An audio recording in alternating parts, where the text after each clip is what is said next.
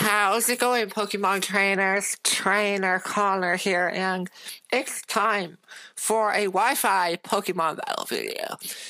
Thank you for sticking around for a whole week without Wi-Fi battle videos, guys, because I've been out of town, and it was quite stressful, to be honest. And then I spent 2 extra days hanging out with my friends when I got back.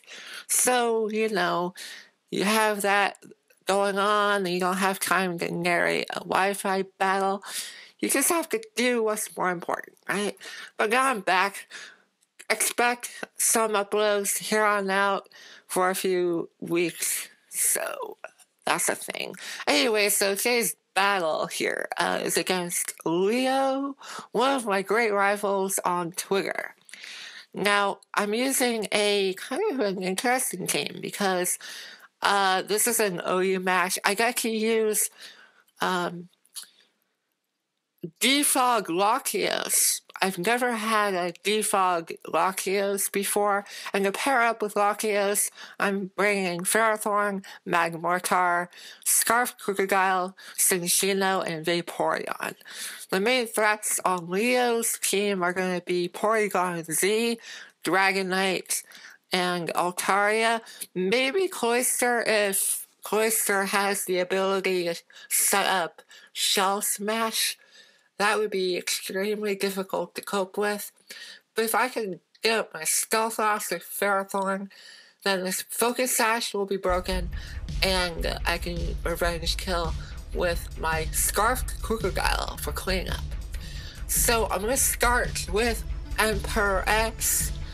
That way I can get my Stealth Rocks. He actually goes with Torterra for the start. Goes for Earthquake. That's not going to do much to my defensive Ferrothorn. So I'm going to get my Stealth Rocks, expecting another Earthquake. I'm going to go into Latios to dodge it, but he goes for his own layer of Stealth Rocks here. That's fine. The cost of Defog is that it will get rid of all of our entry hazards, so mine included. That's kind of the trade-off. But I expected Florges to come in, so I go for Psyshock, and man, that does a lot of damage. He goes for, and I kind of question this, he goes for a lot of Protects.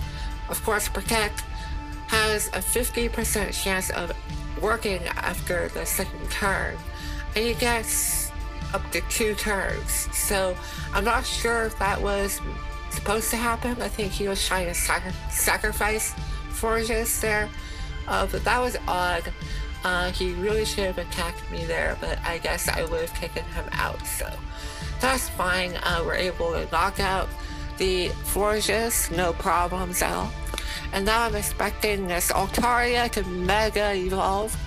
I go into Emperor X again, just for the typing matchup, but after this turn, Mega Altaria will outspeed me and just finish me off with a Heat Wave. We're able to take the Hyper Voice that he goes for right now relatively well, because I resist it, but Heat Wave, 4 times weak, that's going to finish off Emperor X. I was going to go for a Thunder Wave to slow him down. That way it's easier to handle. But that's fine. I go into Vaporeon afterwards. Unfortunately for me, he has Sing. And I say that because Sing is not very accurate, and he actually hits it. Now, I wasn't sure if... See, he has Dream Eater, and it doesn't do that much, but if I sleep for like a couple more turns, things can get a little bit ugly. But I do wake up on the first turn, and I go for Ice Beam. Because I'm not fully invested in attack, Ice Beam will not do that much. So I'm going to switch out, and I actually go into Magmortar Magnum here, and I severely underestimated Magmortar's ability to take a hit. It's a 2-hit KO from Hyper Voice coming from a Mega Altaria, which is a little bit sad. I was really sad to see that happen. but I do manage to get a little bit more damage with Fire Blast. This way I can go into Sandyville, the crocodile, and because of a choice scarf, I will outspeed him. He would outspeed me otherwise if I didn't have a choice scarf. So this is great. I get my Stone Edge to hit, and I get my Mossy boost. Because the stealth offs are up, I mentioned this earlier, the focus sash is gone, so Cloister is going to get knocked out. So no shell smash shenanigans from Cloister. I get my next Mossy boost, and Porygon Z is coming out. And I didn't know if it was scarfed or not. If it was scarfed, you might have a speed tie or wherever, but I just outspeed him and I get to knock him out. Which, I don't understand why he had to sacrifice 3 Pokemon like that, because he has Torterra, which dodges the Stone Edge. I wasn't really sure if he knew that I was scarfed or not, but he got my number there. So I get to switch out of here, going to Latios, expecting a Wood Hammer, and it actually does a lot of damage. It's also a 2-hit KO. Torterra is such a monster. I should probably train one. I already have one trained back in Black and White, but I want to use one that is a full powerhouse, like a max HP and max attack variant. I'll think about it.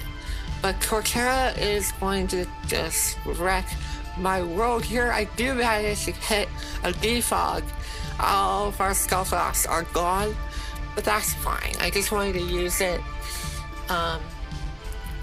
It's going to help me out with my own Pokemon, so fun times abound.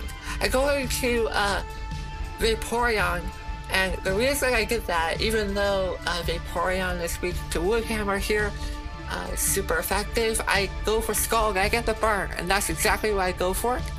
And it will make things a lot easier for me. Yeah, I do have other Pokemon that will take care of Torterra easily, but I just want to have a little bit of style points, you know? Let's put a little bit of style into it. So what I'm going to do here is, since Wood Hammer does recoil damage to Torterra, I'm going to rest up all of my HP, and because I have a lot of HP investment, I'm expecting this Torterra to go down to the recoil in the next few turns here. So this is going to work out fantastically, because in the end, we're going to get a double down. So he goes for, well, I do stay asleep rather, wow. And he goes for another Wood Hammer.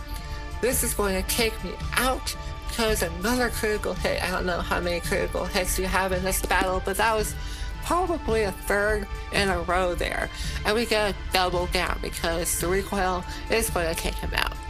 I go to Slick Back, this Cinccino, and this thing is slick as heck. Wow, that was actually really good. But this particular Cinccino is carrying a Silk Scarf, so I can switch up my moves. Here I knew the multi-scale was in effect for Dragonite, so the Rock Blast will not take him out, and Cinccino is really frail to begin with. So we're gonna lose Cinccino, but that's fine, because we're going to revenge kill with Sandyville with another Outrage attack. So that was a great battle. I hope you guys enjoyed this. Hopefully the narration wasn't too good. And yeah, so that was a great battle. Thank you, Leo. And hope you guys stay tuned for more Wi-Fi battles, and I will see you next time. All right, have a great week.